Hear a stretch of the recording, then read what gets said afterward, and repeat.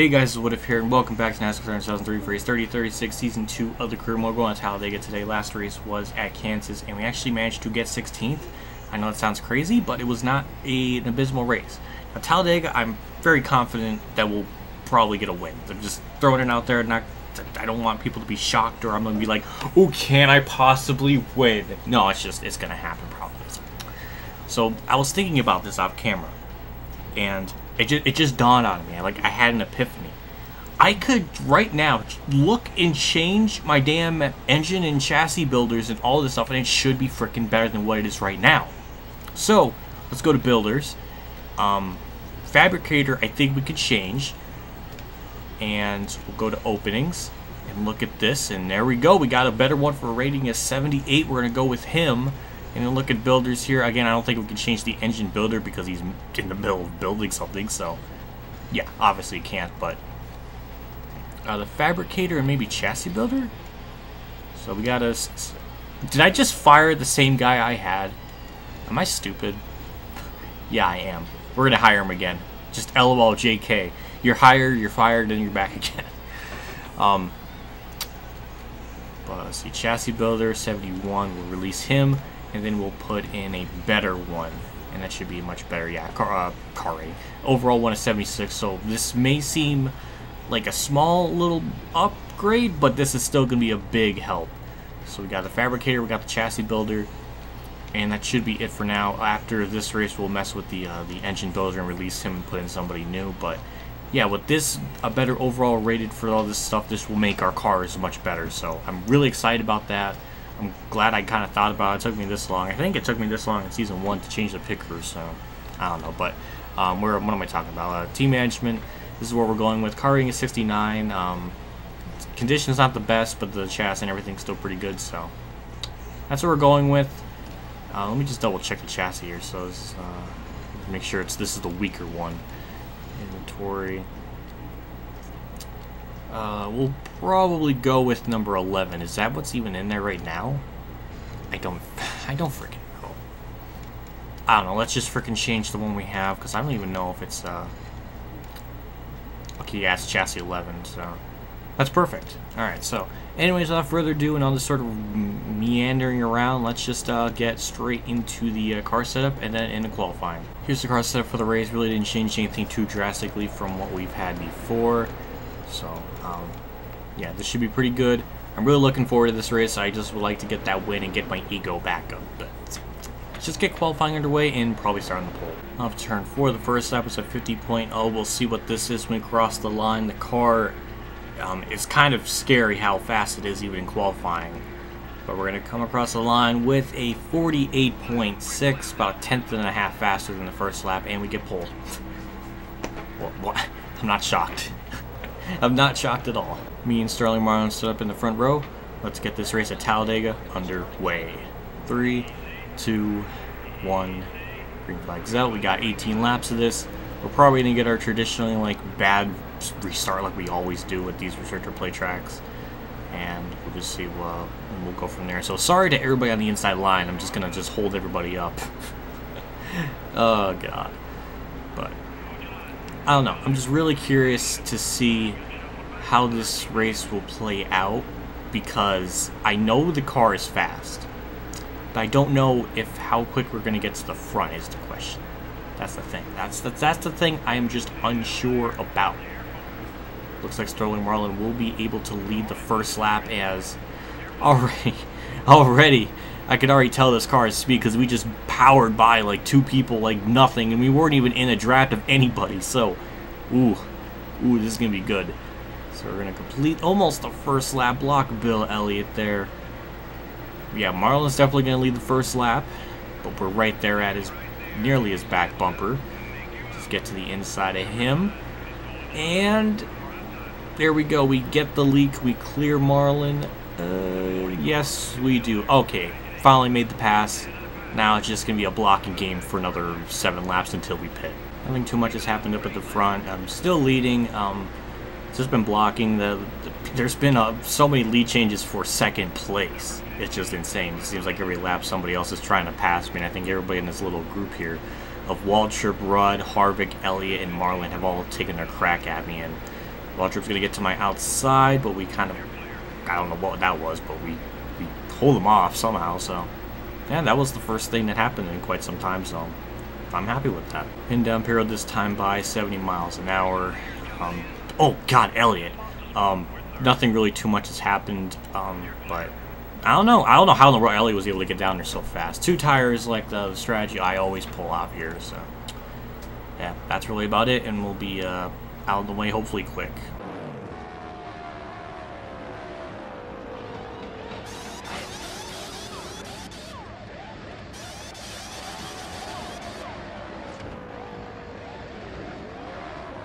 .1 for a 10.2 estimated time stop. So that's ooh, pit crew, that kind of sucked. Thankfully it was only 2 stops, but ooh, can't have that anywhere else because that was kind of crap.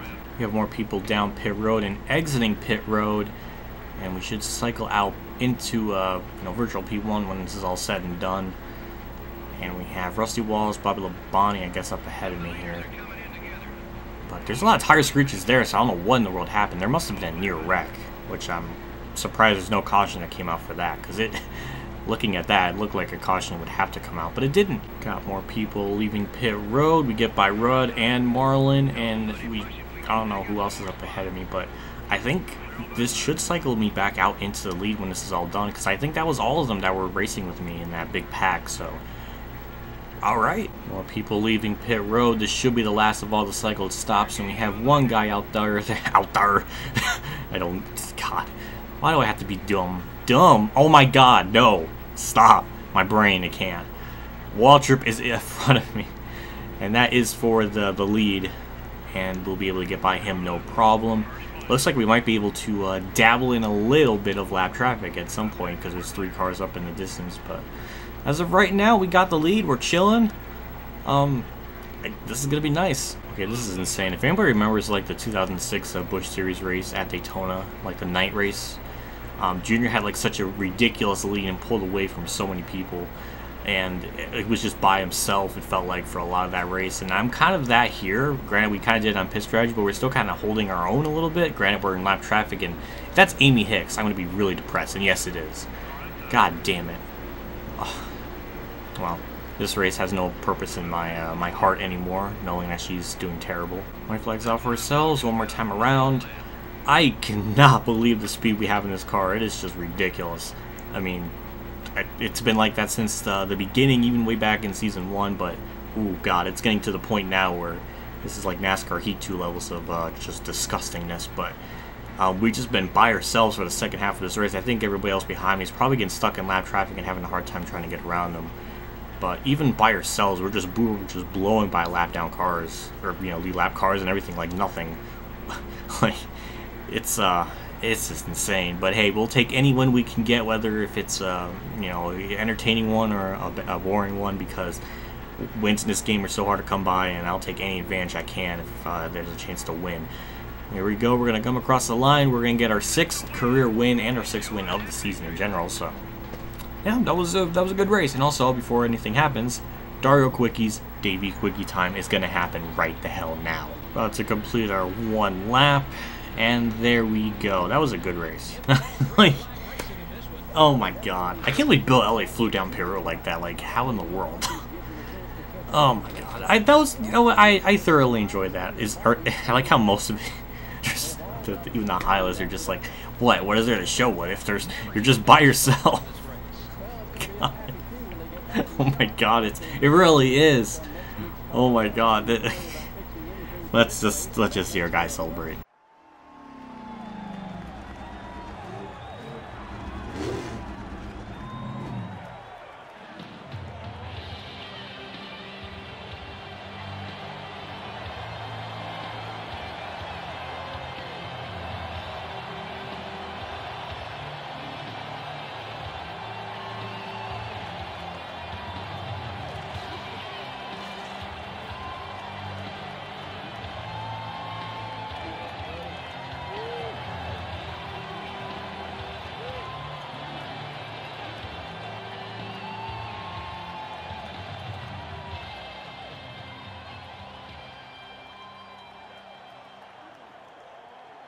Wow.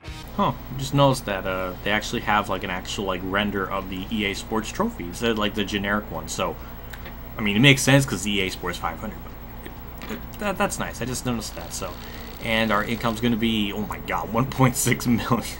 I just saw that. Good god. Yeah, we got a 6-second win over Walter. Jesus. Where did Jarrett finish? Because Bobby Labonte 3rd. Terry Labonte 11th. Okay, 14th. So, points battle again should be still really interesting. I don't know where Mark Martin finished. Normally Talladega always ruins his championship chances, it seems like, so that's nothing new. 18th and 3rd, 7th, so that's freaking wonderful. How many laps did I even lead in this race? I didn't even look. 12. Okay, so Walter led the other 5, so, yeah.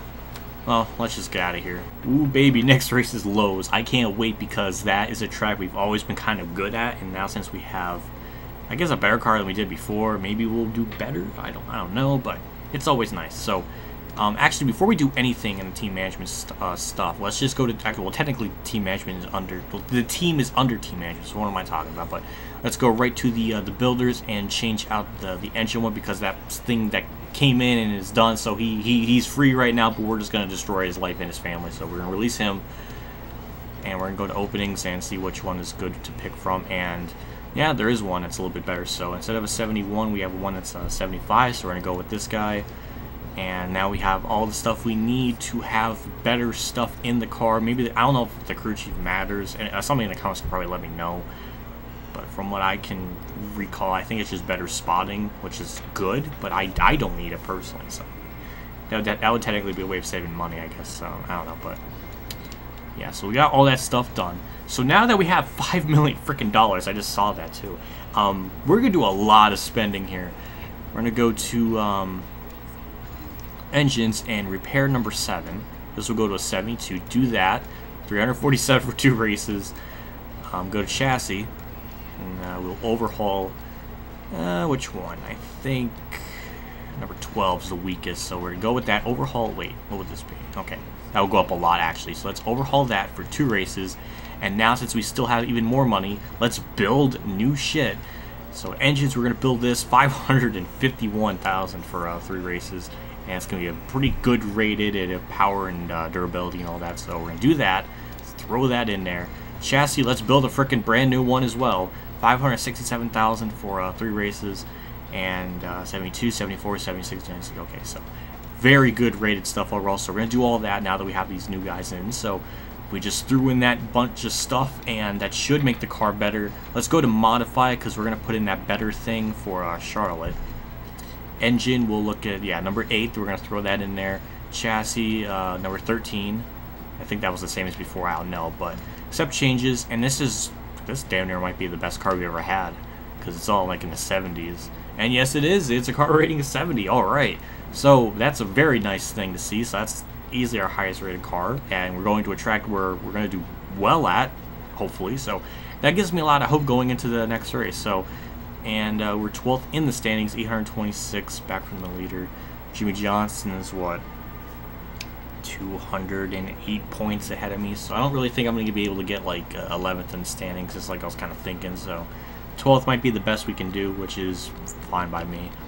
And Jeff Gordon, the points leader now, still by 32 points over Junior. Jarrett 68 back, Mark Martin 112. So, and Tony Stewart 5th, 124. So something happened to him at Talladega then, because I didn't think he was that far back. So, well, realistically speaking, we still have like 5 people in the championship chase, but it's gonna be interesting to see, because it's still nobody's theoretically out, and it keeps fluctuating so much to the top 5. I don't know what can happen. So, yeah. Anyways. It's really, no, that's about it. I don't really know too much more to go into. And I think my camera battery died again, so we're maxed out. So that's what else is new. But anyways, that's it for this video. Like I always say, I do appreciate love, feedback, and support. All you guys give me in the comment section below, and as well as liking the video, because it helps me out a lot in the long run. And also a big shout out to my tier 3 Patreon supporters, Reynolds, Braydon Hill, Scott Browning, and Mark Kolar. Again, I really appreciate you guys donating the amount you did, because it means a hell of a lot to me that you would do that, and you are awesome for it. I'll see you all at Lowe's. Can we win? I don't think so. Can we do well? I think so.